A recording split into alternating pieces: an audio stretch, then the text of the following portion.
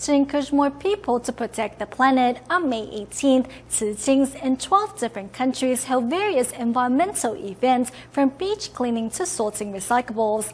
Next, we follow in Taiwan Tzu's footsteps and see what they did to show their love for our Mother Earth.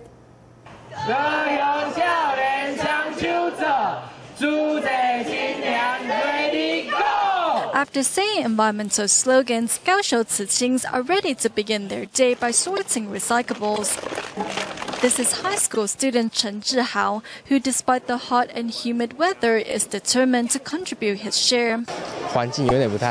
Our planet is suffering. We can lessen the burden on it if we practice recycling. Accompanying those attending the event is National Sun Yat-sen University student Tan Yuanwei, who was inspired by Tzu's philosophy of nothing is impossible when doing good deeds. To spread Tzu far and wide, Tan has been seizing every chance to introduce the Buddhist NGO to those around him. Tzu's philosophy of practicing recycling is not superstition. There are many scientific facts that support our actions. We need to let members of the public understand the reason behind practicing recycling and inspire them to join our ranks. Meanwhile, in New Taipei City, Tzu and members of the public held a beach cleanup day at the Shimen Kite Park to show their love for the planet. Despite currently serving in the military, Tzu alumnus Yan Zhishao seized the weekends to attend the beach cleaning event. As a substitute civilian serviceman, I'm able to go out during the weekend. I think it is great to have the chance to attend such a meaningful event. That's why I decided to come here to accompany the Tzu. I want to clean up the beach because I want to safeguard our planet.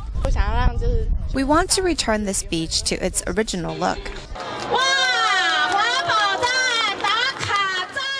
To encourage members of the public to safeguard our planet and cherish resources, more than 800 Tzu and Tzu volunteers arrived at the Taichung City Hall. By using a social network's check-in function, Tzu hope to spread their environmental messages far and wide. When we use the check-in function, our friends can see that we are protecting the planet. I think it will inspire them to follow suit. We need to unplug all the unused appliances and shut off the lights when we go out. We can save a lot of electricity by doing so. Thanks to Tzu's effort, more and more people are realizing the importance of cherishing resources and safeguarding our Mother Earth.